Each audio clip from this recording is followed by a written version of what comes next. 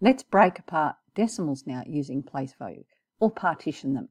If we want to break up 0.36, it helps to write our number in a place value table, so we know what that actually represents. It's 0 in the units place, then we've got a 3 to the right of the decimal point and a 6 to the next place right in the hundreds place.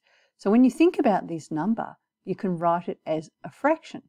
It's actually got hundreds because that's the last digit in the hundreds place. So that's our denominator, and then we have a look at how many hundreds there are, and there are 36.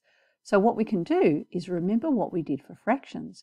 If we used a model, there's 36 parts out of 100 shaded, we could think of it as 30 hundreds plus another 6 hundreds.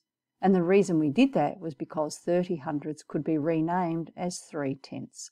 So then we ended up with 36 hundreds is the same as 3/10 plus 6 hundreds.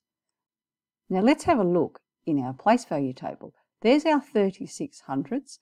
Let's write it in fraction form. There's our 3/10, and there's a 3 in the tenths place. There's our 6 hundreds, and there's a 6 in the hundreds place. Now we're going to actually swap these fractions for the decimal form. 36 hundredths is our number, 0.36.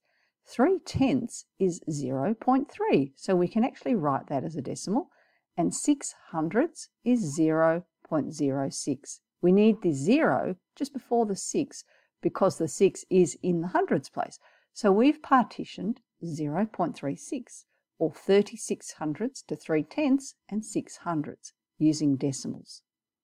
Now we've got a number expander this time, and I've got 1.246. Now this is the same as we do with whole numbers, except we're expanding to the right of the decimal point for our decimals, and the value of those digits is lower. So let's have a look. If we take our number, 1.246, and break it up, I've got another number expander here. We've got 1 in the units place, 2 in the tenths place, 4 in our hundredths place, and 6 in our thousandths place. So there's our partitions, because we can actually write that out.